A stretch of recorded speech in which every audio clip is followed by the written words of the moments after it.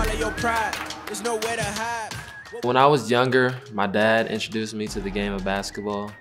Eventually, I decided basketball was something that I wanted to start taking more seriously. Started playing organized basketball probably 5th grade. I started going to this place called Silver Spring Neighborhood Center. I started going there every day, working on my skills. And in high school is really where basketball really changed for me a lot. I got my first offer from University of Wisconsin-Milwaukee my freshman year. Things started to get a little different for me.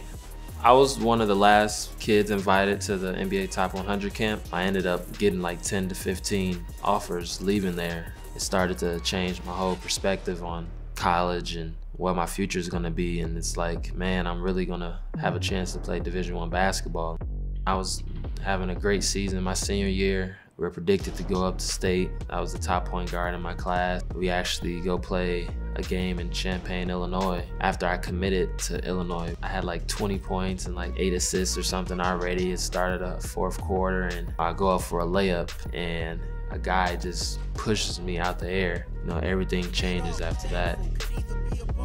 I actually heard my ankle crack. I was done for the rest of my high school career. And you know, that was a huge turning point for me. I just sat down with my parents, just wanted to find what's the bigger picture, and that was me just growing from it, learning from it, becoming a better person. I think it's another reason I work harder. Nothing has ever been given to me. You know, breaking my ankle was just another stepping stone in my way and that I wanted to overcome. You know, at the end of the day, you know, you gotta find what's really your purpose. I just feel like my purpose in life is just to show people that you can really make it, no matter the path, if you just keep working hard and find your goal and what you really want to do.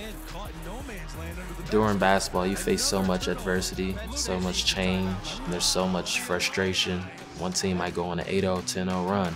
But how are you going to respond to it? I think a lot of those things actually translate in life. You know, you're going to go through a lot of bumps and bruises in life, but you know, what are you going to do about it? Are you going to just sit down and just let it happen, or are you going to get better and try to do whatever you can to have the greater outcome? My name's JON Lucas. I'm blessed to find my purpose through basketball. Have you found yours?